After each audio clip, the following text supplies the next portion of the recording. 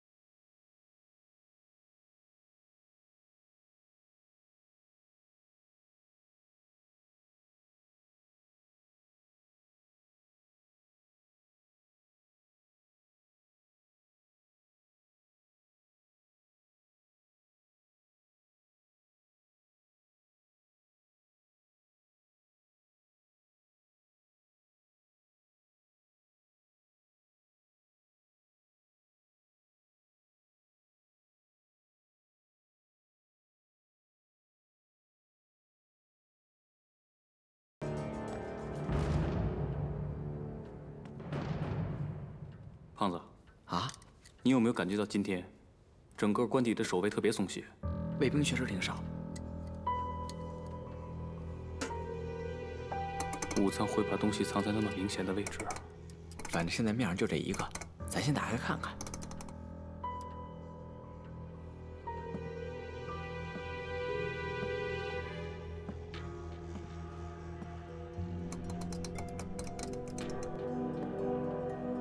哎，这密码太简单了，还差一个就打开了。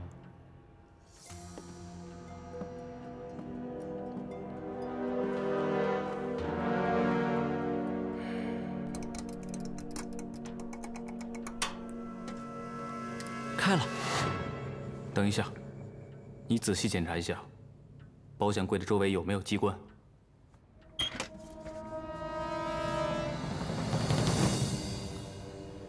奶奶的！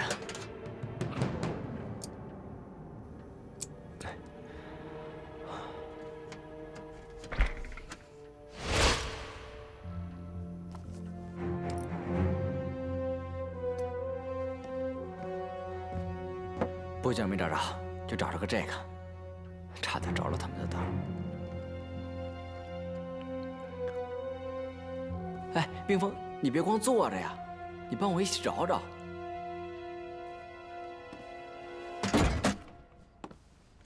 連絡はついたのか。まだです。こんなに長く途絶えるとは。隊長、少し疑問があります。あ、言ってみろ。特使閣下はもう商船上の部品を全て揃えました。なのに恩国に戻らない。逆に今回の作戦を利用し根拠地に潜入した。たかがホアミンハン一人を殺すためになるのでしょうか。自分が思うにホアミンハンの手には特使閣下が欲しいものが握られています。下がっていろ。はい。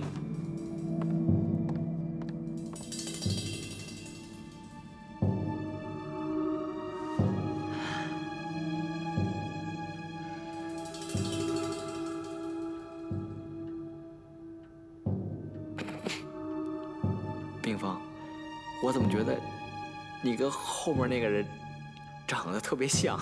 像他干什么？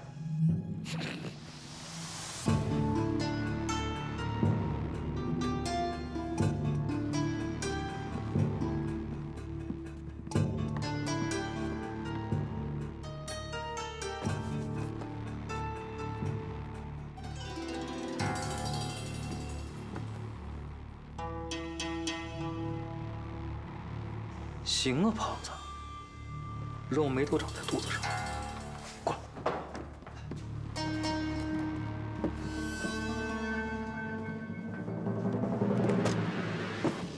来吧。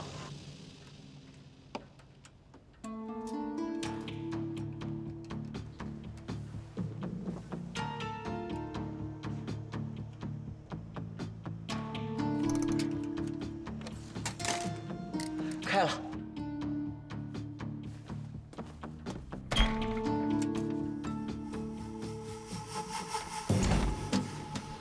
都在里边。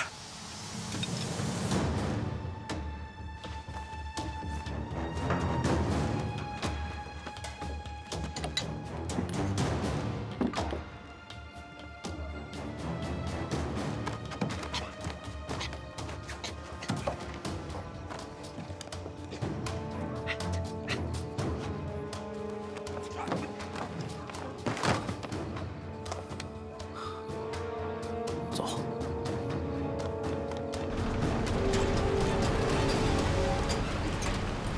哎呀，真是天助我也！这么顺利就把这个毒点抢到了。哎，你说这武藏回来，肯定傻了。傻了！哎，我估计他得疯啊！武藏做梦都想不到，藏在特使官邸的这个部件就这么轻松就让咱们给弄出来了。哎呀，等他拿着天权回来呀，我跟你说，都不用让他回来啊！等咱把唐部长救出来，直接在路上首就把他干掉。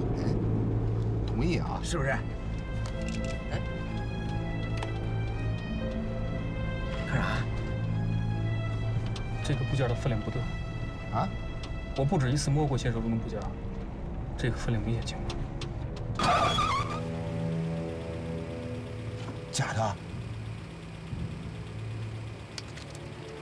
不是。那咱回去找真的去啊？来不及了，今天应该已经回去了。先回客栈说。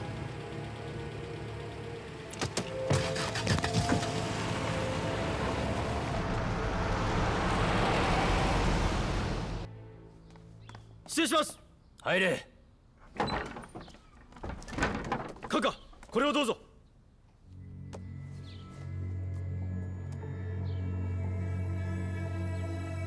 素晴らしい。これを車の点火装置とくっつけるんだ。車のエンジンをつけると、ボーン。忘れるなよ。赤と青の線を取り替えておけ。 あとここに導線をここに付け足すんだ。客人はすぐ着くぞ。急ぐんだ。はい。閣下、青田副官は4人しか派遣してきませんが、これは命令に従って動いてればいいんだ。そうすれば危険は決してない。はい。早くしろ。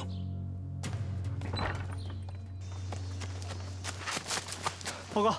部队已经到达指定位置，有什么异常情况吗？整个许村没有发现异常。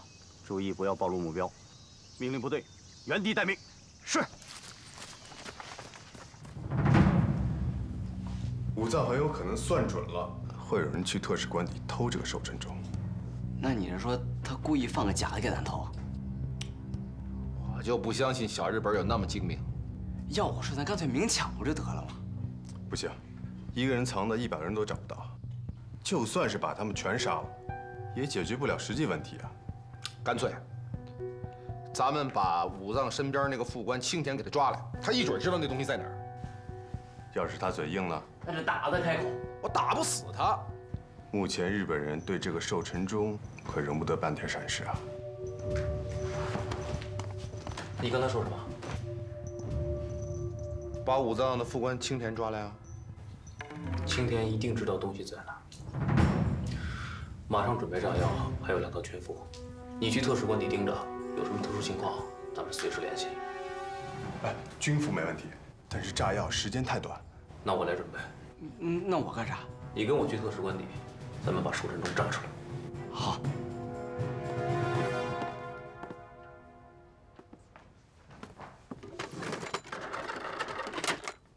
おい、到着室か、青田だ。どうぞ。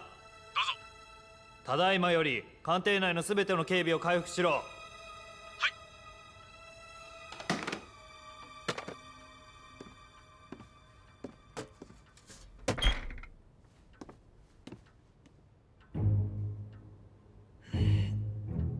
巴卡卡，你义父的事我都知道了。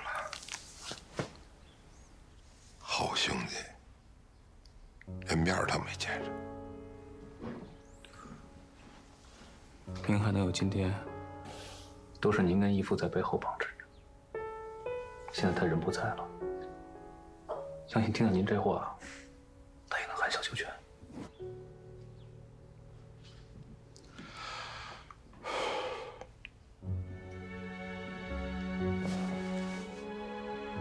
你这么急着来找我，一定是有事。说吧。 我这次回上海，就是想给日本人找点麻烦。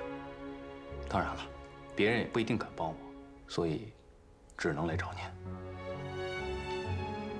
说，我要炸药。要多少？5公斤。明海，你去炸什么呀？日本特使官邸。 什么时候？现在。我让管家带你去拿。谢谢程爷。完了事之后，我就直接离开上海。哎，跟小子提，我到时候派人接应你啊。答应我，自己保护好自己。明翰不在的时候。 您也要注意身体。哎，去吧，去吧。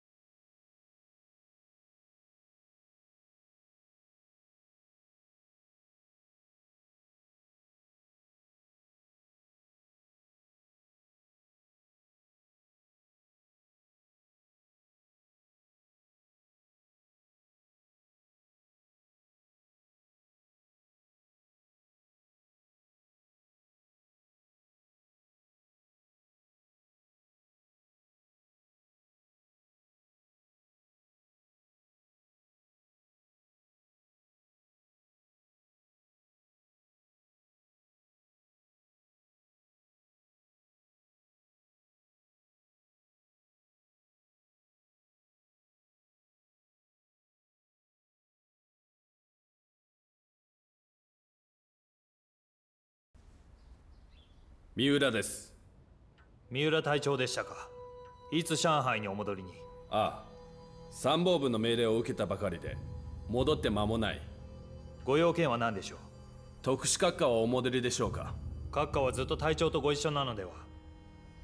この前の作戦以来、閣下と連絡が全くつかないんだ。上海に戻られたというのなら訪ねようと思ってね。やはり私が行きましょう。それがいい。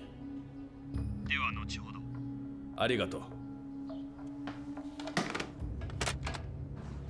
时间差不多了，我去打电话，你们准备一下。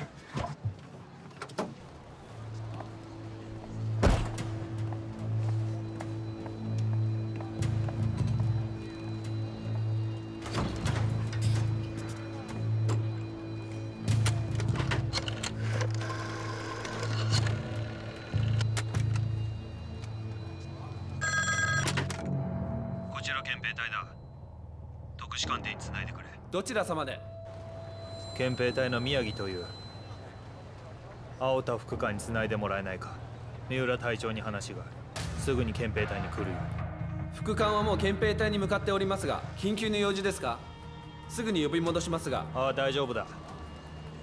状況が状況だ。青田副官がすでに出発したかどうか確かめたかっただけだ。もう出ましたよ。分かった。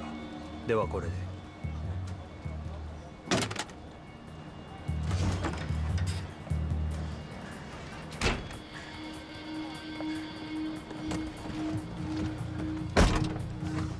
就等今天出来了。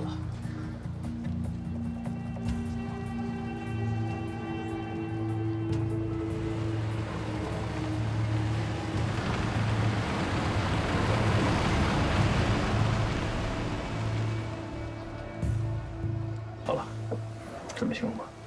大家小心啊！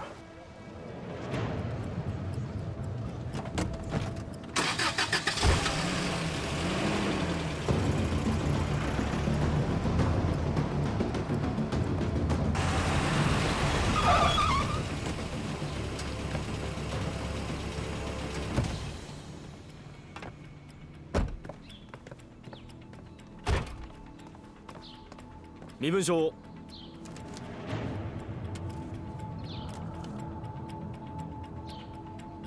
長官殿。軍部から派遣されたのだが、武蔵はいるか？特使閣下は外出中でして、今官邸にいません。いつ戻ってこられる？わかりません。彼の青田副官は？青田副官は憲兵隊に向かっています。中で待っててもいいか？こちらへどうぞ。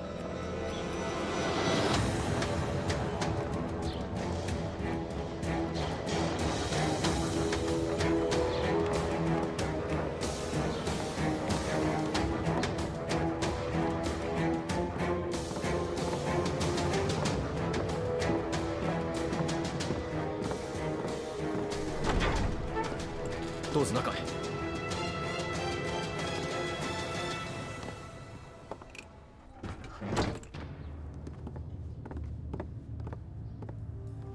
長官、何かお飲み物でも。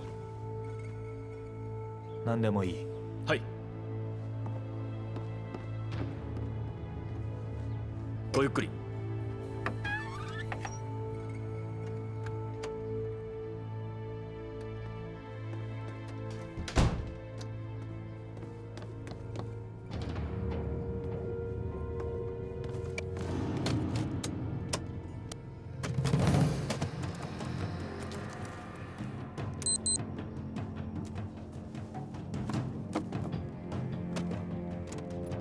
武蔵閣下は最近とても忙しいようだな。はい。武蔵閣下は注意深いので何でもご自分でやられます。それは大変だろう。天皇陛下のために身を粉にしておられる。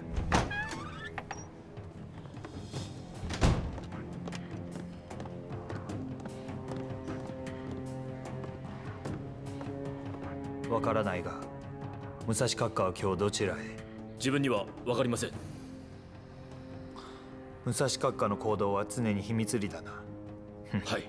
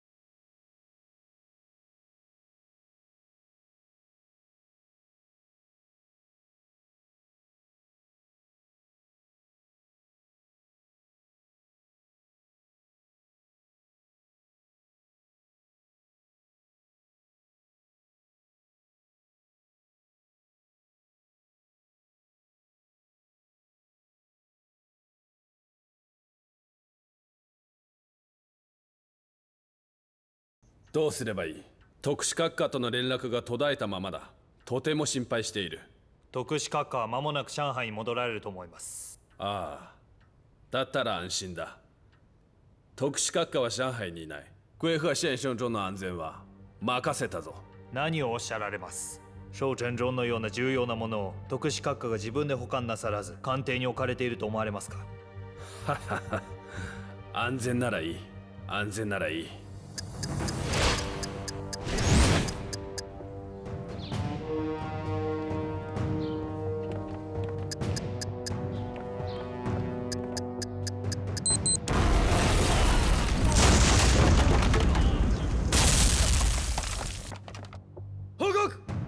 入れ。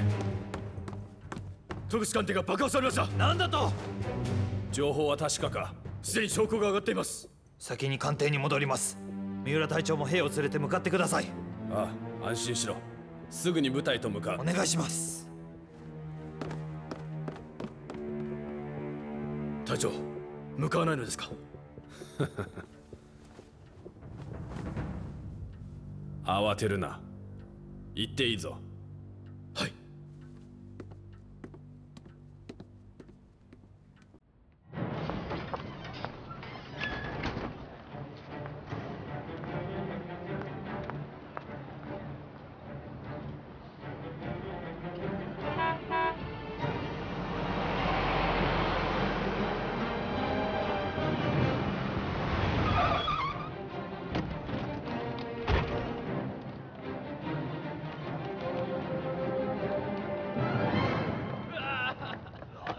これはどうなってる？なぜ爆発した？ああ！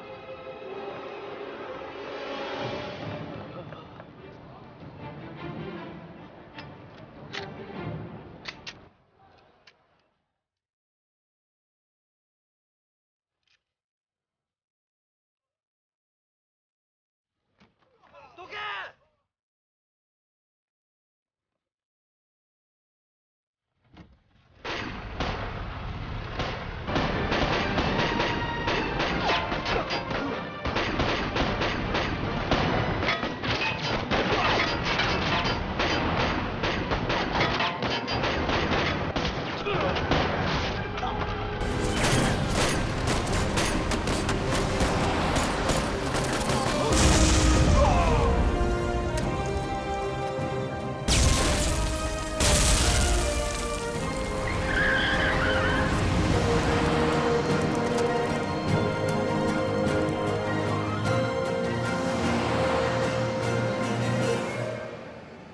班长，上。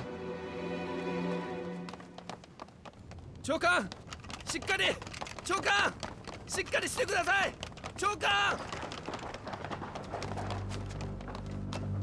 青戸君、青戸君、青戸君、早く言うんだ。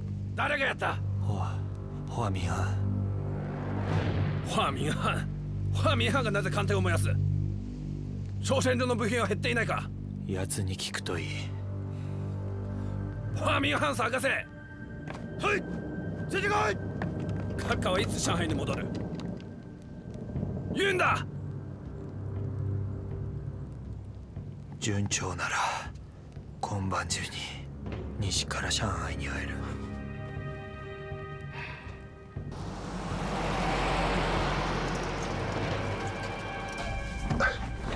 我们去哪儿？现在去跟程爷的人会合。病发。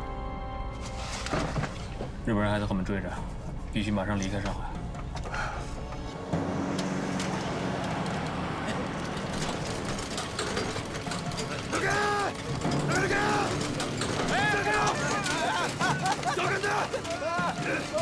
邪魔だ！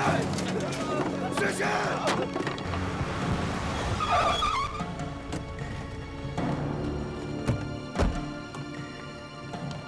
华台长，都准备好了。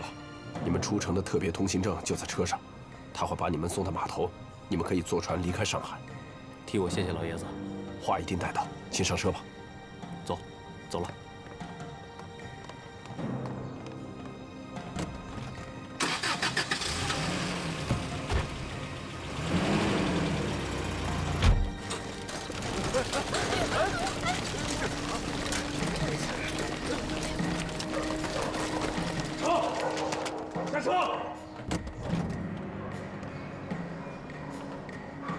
长官，有什么事吗？你不是华明翰。八哥，八哥！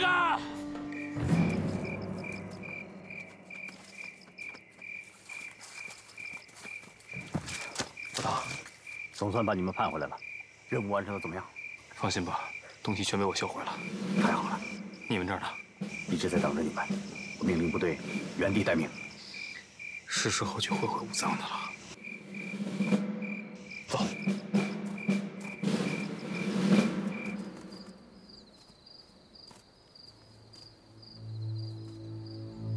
こんな時間です。ファーミンハンは本当に来ますか？奴らは必ず来る。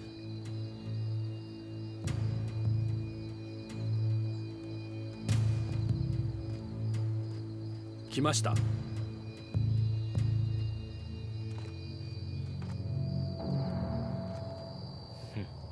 奴らの担部長に鎮静剤を打て。そして命令を待て。はい。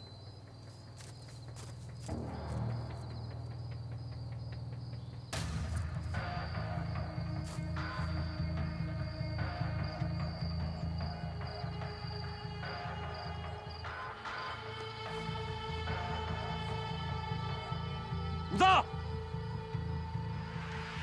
东西我带来了。华明翰，你还是很守信用的。谭部长呢？让我知道他是否安全。我保证，他还活着。我信不过你。让我见到谭部长本人。哼，想见他？人质现在在我手上，你有什么资格谈条件？万一东西要给了他，我们见不到人怎么办？好，东西就在这儿。按你说的，自己来拿。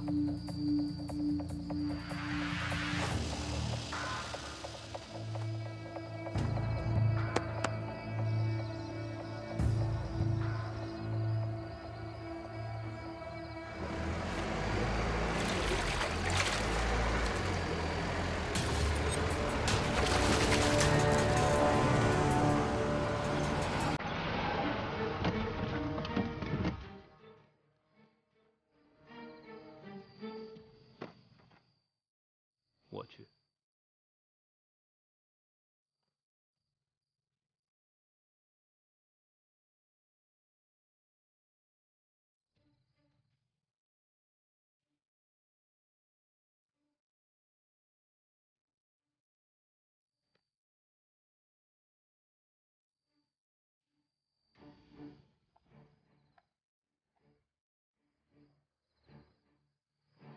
有空。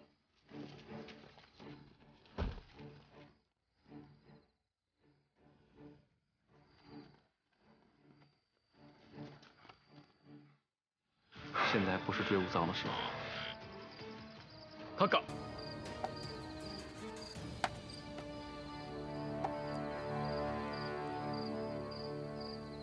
素晴らしい。伊藤に車を出させろ。指定地点で私と落ち合うんだ。はい。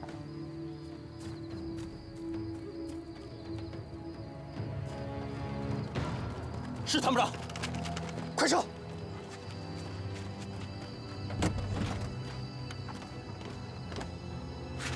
等一下，怎么了？车有问题，背参谋长走。锁着呢。最快速度把锁打开。我看看。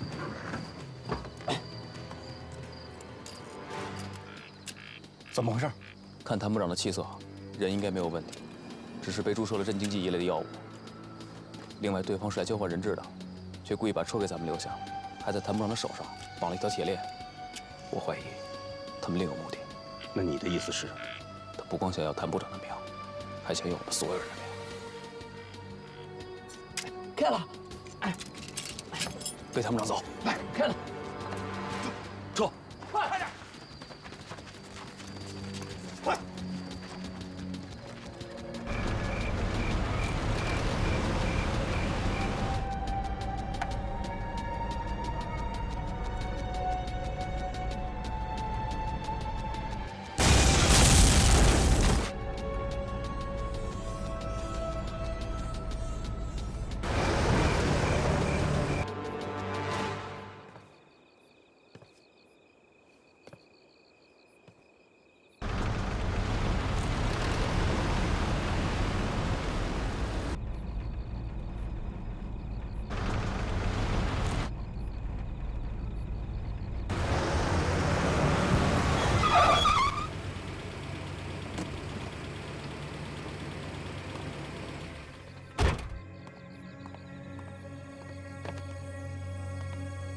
三浦、今頃前線にいるはずだろう。なぜここにいる？司令官が勝手に作戦を変えたのを知り、私に説明を求めました。全ての事情については紙面で司令官にはっきりと報告する。君とは関係ない。全責任はこの私が背負う。ご苦労様です。三浦、なぜ私がここを通ると分かった？副官に会いました。細かいことは官邸に帰ってからにしよう。閣下。なんだ？官邸が襲撃され、被害寛大です。分かった。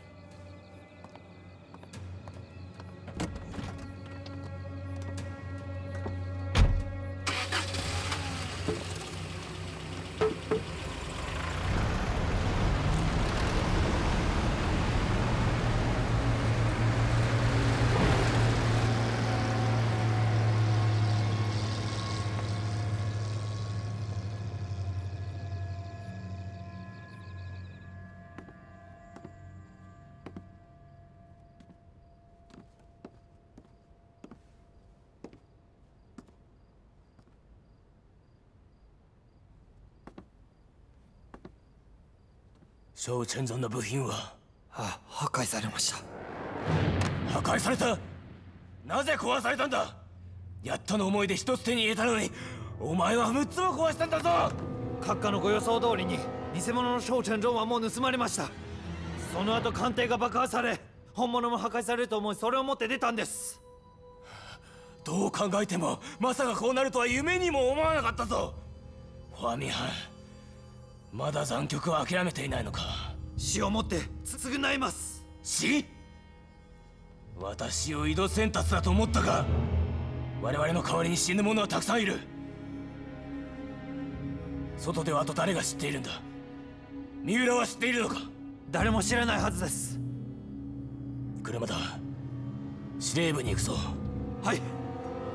早くしろ！説明してくれ。なぜジャーザーを攻める作戦法案を勝手に変更したのだ？閣下、はっきりしたいことが一つあります。今回の作戦変更は私の責任です。三浦とは関係なく、彼は私の命令通りに動いただけです。君の胆力には尊敬せざるを得ん。続けろ。はい。閣下、ジャーザーは丘陵地帯です。我が軍の重火器の展開には適しません。なので作戦を変更しました。繁栄をまず取り、背面のジャーザーを取るようにと。そうすれば我らの重火器は威力を発揮するでしょう。で、結果は？兵力の損害は大きかったですが、我が軍の重火器を守り抜きました。それに襲撃の勢いを借り、新四軍の根拠地に潜入することができ、さらに資料を手に入れることができました。自分は今後の戦況にとって切り札になると思います。つまり君はもう新四軍の根拠地に潜入したということかな？閣下、私はモノノフです。信じてください。でなければここで切腹して証明してみせます。武蔵特使、私のことを誤解しないでくれ。ありがとうございます、閣下。ではさらなる作戦法案も持っているんだろう？目下我が軍はすでにニュータン、フージェン、ガウテン一帯を一旦離れ新四軍に進撃するつもりです。それに2回の戦闘の間隔は非常に短く、前回からそれほど早く損失から回復はしていないはずです。よろしい。もう作戦結果を君が作り終えているなら、今回の作戦は君が最高指揮官ということだ。君の素晴らしい働きを期待しているぞ。はい。特使官邸が襲われ爆破されたと聞いたが、ならば陛下の小千尊は大丈夫か？少々閣下、問題はありません。よし。戦場で君の朗報を待っているからな。は。日军自上次进攻失利以后，并没有撤离，而是在牛塘、河镇、高田一线再次集结，并且根据我们掌握的情况来看，日军很有可能在最近实施第2次围剿。这次作战不同以往，敌人好像有意地绕过了丘陵地带。总部首长给我们下达的作战任务是，在袁家和东港一带设立埋伏圈，吃掉日军这支王牌部队。还有一个重要消息，敌人这次负责指挥作战的是武藏。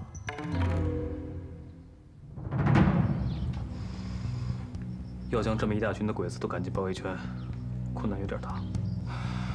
你对武藏比较了解，我们想听听你的看法。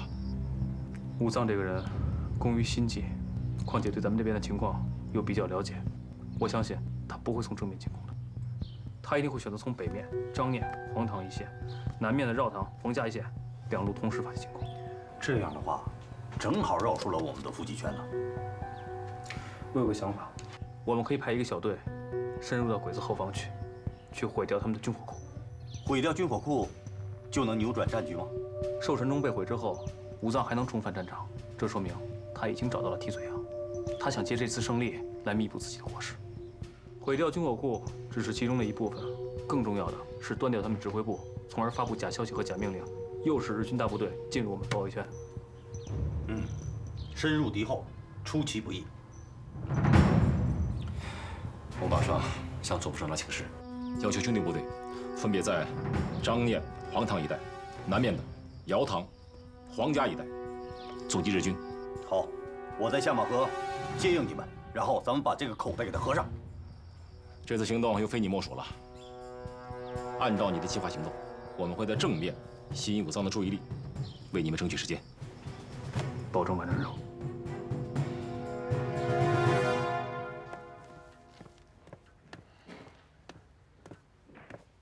司令官、密伝があります。下がりたまえ。はい。寿辰中はもう破壊した華明翰。